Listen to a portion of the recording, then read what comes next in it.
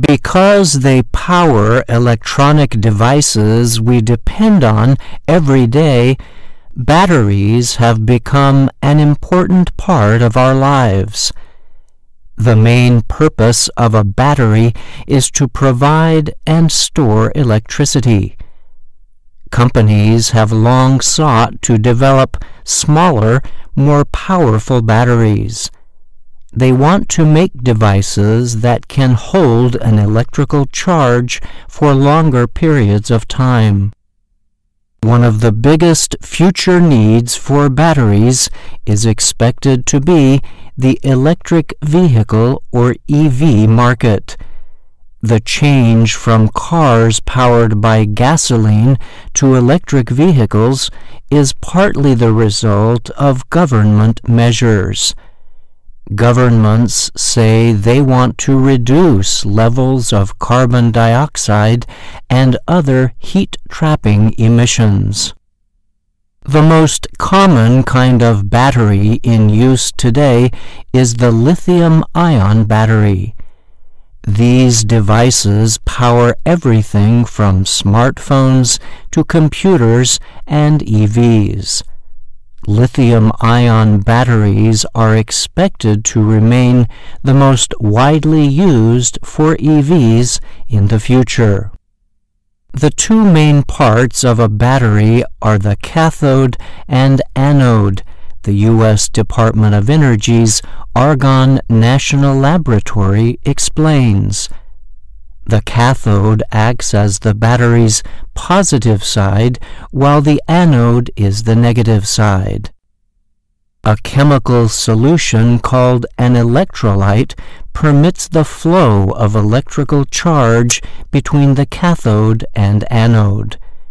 Positively charged particles of lithium, known as ions, move through the electrolyte, traveling from the anode to the cathode. This movement creates a continuous flow of electrons to provide electricity. When a rechargeable lithium-ion battery is charged, the chemical reactions happen in the opposite way. This means the lithium ions travel from the cathode back to the anode. One of the main materials used to produce lithium-ion batteries is lithium, a light metal substance. Other necessary materials include graphite, a form of carbon, as well as the metals cobalt, manganese, and nickel. The cathode in a lithium-ion battery is generally made of cobalt, manganese, and nickel. The anode is made of graphite. Both the cathode and anode can store lithium. Nickel contained in the cathode creates high energy density. This permits EVs to travel farther on a single charge. Cobalt ensures that cathodes do not easily overheat or catch fire. It also helps to extend the life of EV batteries, which automakers usually guarantee for 8 to 10 years. These materials are currently widely used to produce lithium-ion batteries. But increasing demand has led to higher prices and supply problems for manufacturers. So many companies are studying ways to change the mix of chemicals they use. Researchers at the Argonne National Laboratory have been developing a method that increases the use of manganese and lithium while reducing the amount of cobalt.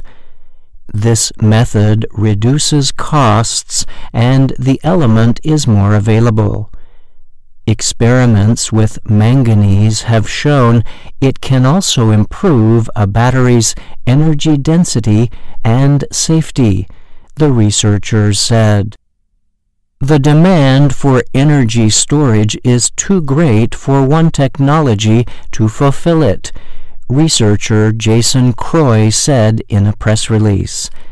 He is a physicist in Argonne's Chemical Sciences and Engineering Department. Manganese is a good option for that, Croy added. Some automakers are looking to another kind of battery to power their cars, solid-state batteries. The main difference between lithium-ion and solid-state is that solid-state batteries do not contain a liquid electrolyte. Instead, thin layers of solid electrolytes carry lithium ions between the cathode and anode.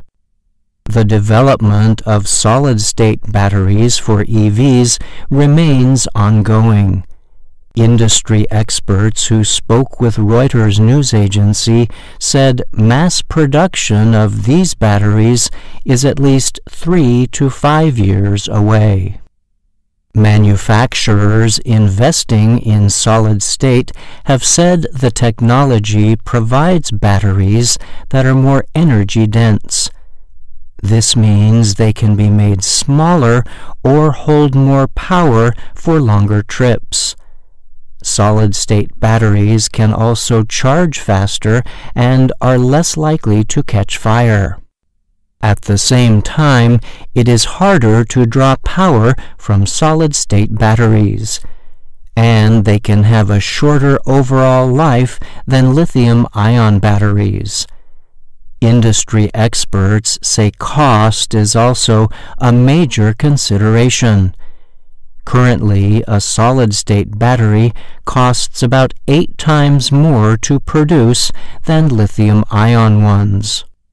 So far, automakers investing heavily in solid-state include Ford, BMW, Toyota, Volkswagen, and Hyundai. They are currently attempting to improve the technology in hopes of creating an EV product that can one day effectively compete with lithium-ion.